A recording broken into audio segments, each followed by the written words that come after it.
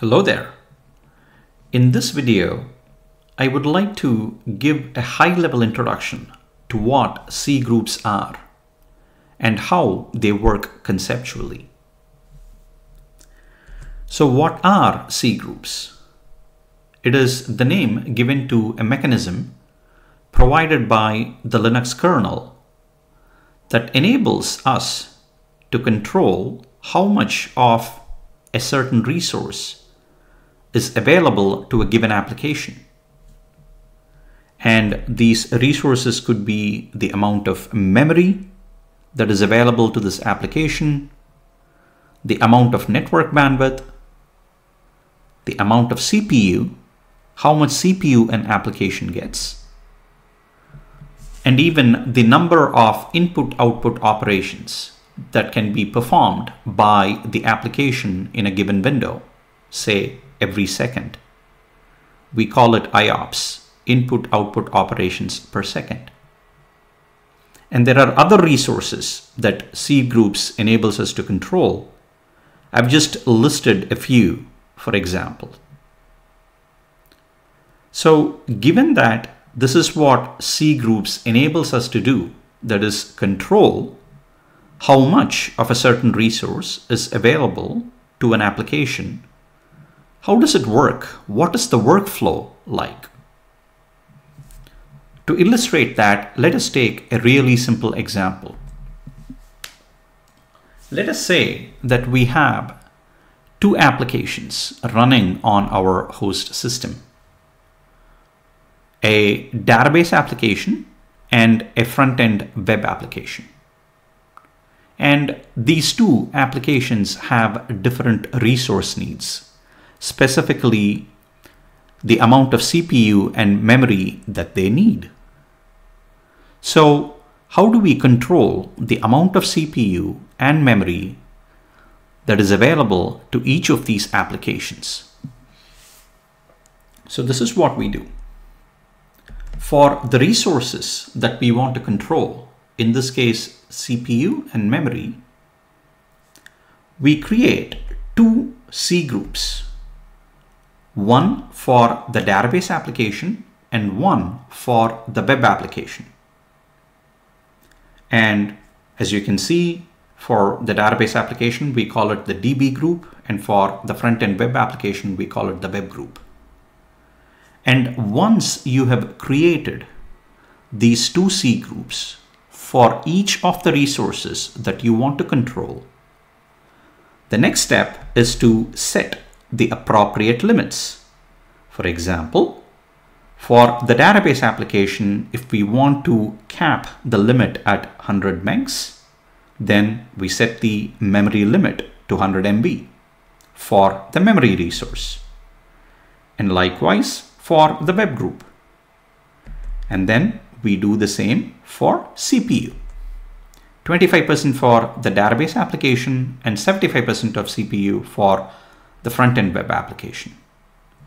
Once we have defined the C groups and set the appropriate limits for the resources in question, all that you have to do next is launch your application in the context of the C groups. For example, when you launch the database application, you launch the application as part of the database C group. And once you do this, what happens is when the database application tries to consume more than the 100 MB limit that it has been allocated, it will be automatically be killed by the kernel. You will see what is called an out of memory OOM killed message. And likewise for the CPU, the kernel will ensure that the database application does not exceed the 25% limit that is set as part of a C group. And this is the same workflow for any resource that you want to control. For some, like network bandwidth, it may be a little bit involved, but the workflow is essentially creating a C group for the resource in question, setting a limit for that C group, and then when you launch your application, launch it as part of the C group. And then the kernel will take care of the rest. That, at a high level, is how C groups work. So you're probably wondering, where exactly do I create these C groups? Where is it located on the Linux system? Well, let's go take a quick look. So I am here on my Ubuntu virtual machine. And if I look in the sysfs directory, I will find a C group directory. And inside that, what you will see is a bunch of different resources that you can control, as in how much of that resource is available to your application. CPU, memory, IO, network, and a few other resources. And if you look inside, what you will find for a particular resource like CPU is a bunch of different fields. And you will be using a subset of these fields to enforce the limits we talked about. For example, for CPU, we will use something called the CFS quota field. And if you look inside this, it has a value of -1, indicating there is no limit that is currently set. And the workflow, as we discussed, to set a limit for the CPU resource is to first create a C group under this directory.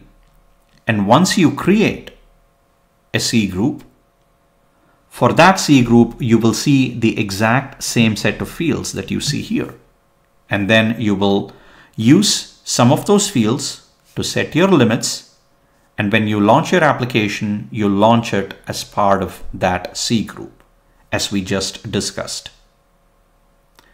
So if you're interested in understanding in depth what exactly is the interface for you to create your C groups, what is the interface to set the limits, to query the limits, and how do C groups relate to containers, you may be interested in my Udemy course, the link for which is provided in the description.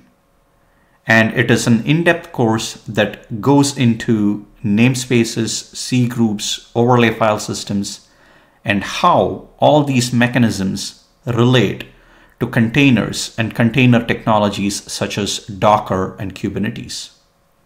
So if you're interested, please do join me in that journey.